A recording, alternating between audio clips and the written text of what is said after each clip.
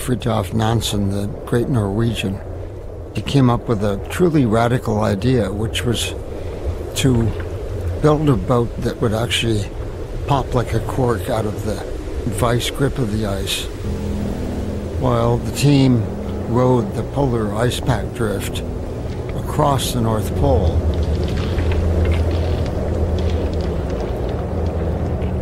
Nansen knew that no matter how close they drifted to the North Pole, it wouldn't drift right over it. So he knew at some point that he would have to set out on skis and reach the pole. They had the terrible luck that at the moment when they headed north, the ice beneath their feet was actually floating south.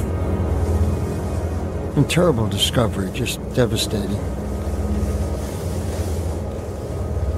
They got quite a bit farther north than anybody had ever been, and then just said, that's it, we got to turn around.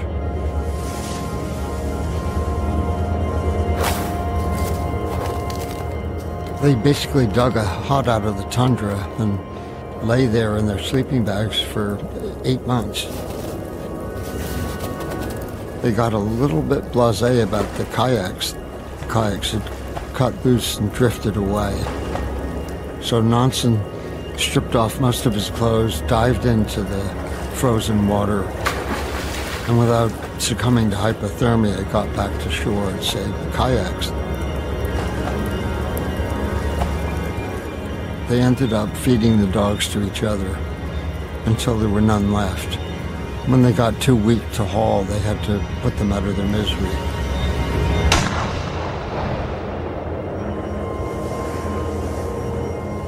They got to Franz Josef Land, and Nansen says that he heard what he thought was the sound of a dog barking.